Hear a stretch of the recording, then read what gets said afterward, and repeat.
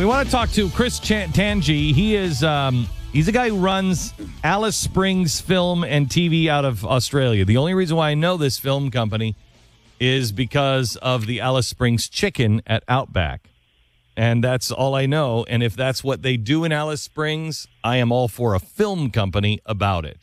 But that's just for us Australians that know Australia so very, very well. Mm-hmm. Chris is he runs this film unit in Australia, and he's the guy who captured, I don't know if you've seen it, a fire tornado. And it's an amazing piece of video of a tornado out of fire. I mean, it looks like it looks like the Ten Commandments. Well, he received a phone call.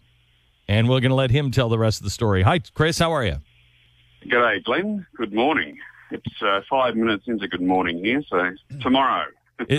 It's midnight there? Yeah, it's a Saturday morning here, 5 minutes. So I believe because it's still Friday at the beginning. Good morning. I believe since it's still Friday here, we should all become Australian and take the rest of the day off. So, Chris, you captured. You must post me some of this chicken too. Yes, you captured this fire tornado. Tell me about the phone call that you got.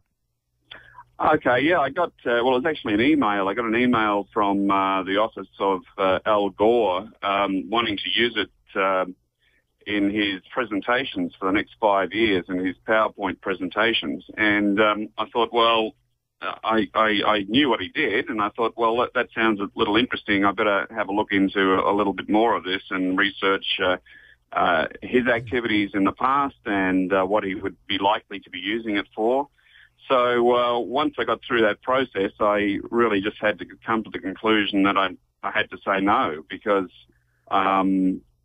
this was nothing to do with global warming or climate change or climate disruption, whatever it's called these days, but it was a very localized event, a highly localized event that really had nothing to do with even weather, let alone climate change. Okay, so tell me what caused this? It's a fire-nato? That's what we call it here. What is it called? Well, yeah, they call it a fire-nato. I mean, the proper name apparently is fire whirl. I knew nothing about them. I'm like you until I saw this thing happening in front of me. I thought, what on earth is that? But yeah, it's apparently called a fire whirl, and not many people have actually captured them, particularly up this close and for that long. And it was the particular circumstances here were that it was on a cattle station or cattle ranch, and at the bottom end of this cattle station, this fire had been burning for about 10 days, probably deliberately lit, so it wasn't even a natural fire in that sense. And they'd been looking after this particular mesa, this big mesa near Ayers Rock down here. Ayers Rock's only 80 kilometres away from it, or 50 mile away. And they've been protecting that habitat. They've been living on this cattle ranch for about 55 years, and there's a particular grass there called spinifex, which burns incredibly hot. And they've been protecting that particular patch. And when this fire came in from the north and hit that patch, there's probably a big buildup of resin and oil, which is what causes this grass to burn so intensely hot. That had probably built up for 50 years. So it was an incredibly localized event. It caused this, I guess you could say a unique event of that sort needs some sort of unique circumstances. And that's what it was. It was an unusual fuel load at the base of it. Okay, so it happened. Algore writes you check him out. You're a guy who's, you don't know, you're not paying much attention to global warming. You don't know if it's happening or not happening. What happens next? Well, I got back to them and explained my circumstances, and they had told me that Mr. Gore himself had seen the video and wanted it personally. So anyway, I thought that was all over, and then a month later, I got an email from somebody saying that they were from a non-profit organisation who was doing an internet show.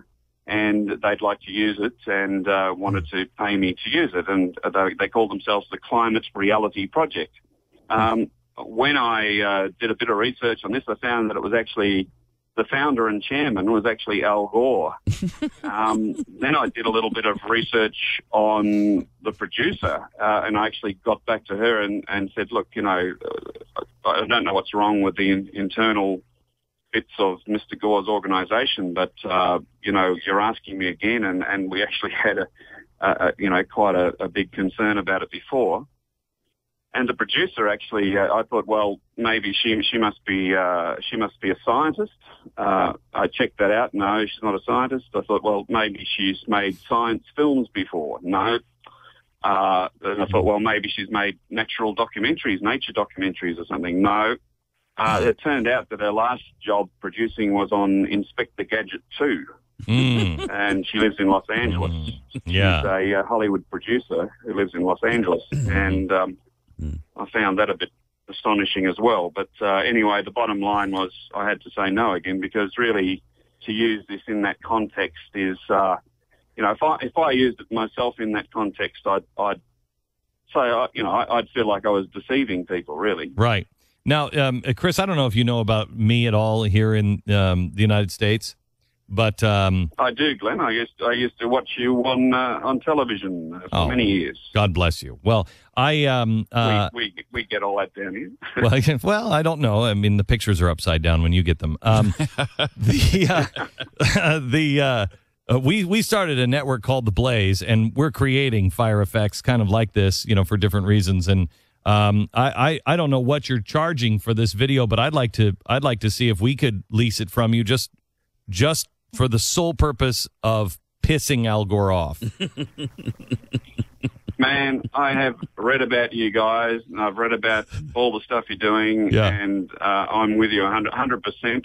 Really? And you guys get it for nothing. Oh, wow. You are the best. Thank you. You are the best. So what are you doing to protect it? Because these guys are really shady. Have you talked to anybody about protecting this so they don't use it? Well, it's a little bit different. The copyright law is a little bit different in Australia in that we don't even have to put copyright 2012 and your name on it. It's automatically copyright as soon as you create the work. They call it the work. And so it automatically is mine, and I'm the only copyright holder. And anything you've seen anywhere basically has been licensed by me.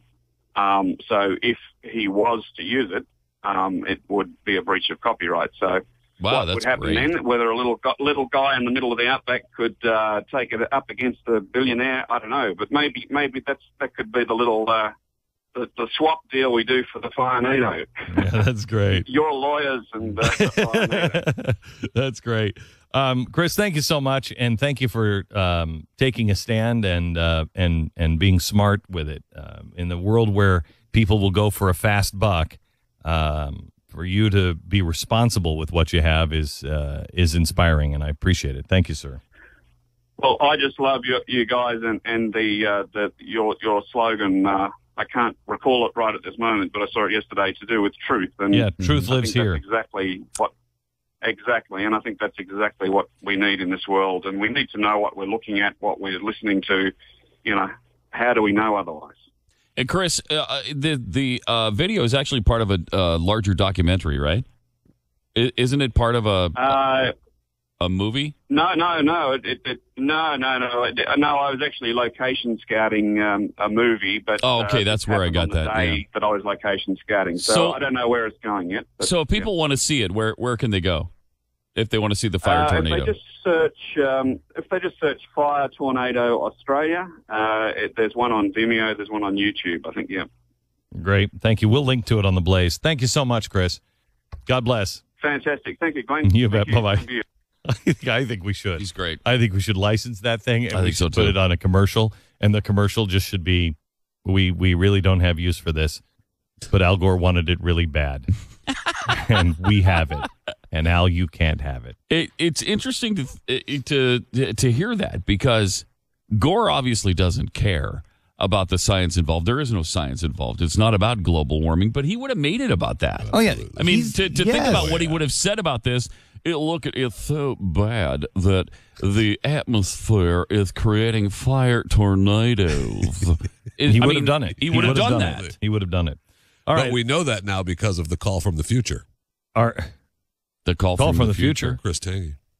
He called from the future this morning. That's right. He did. He called from tomorrow morning. That's so right. he knows. Wow.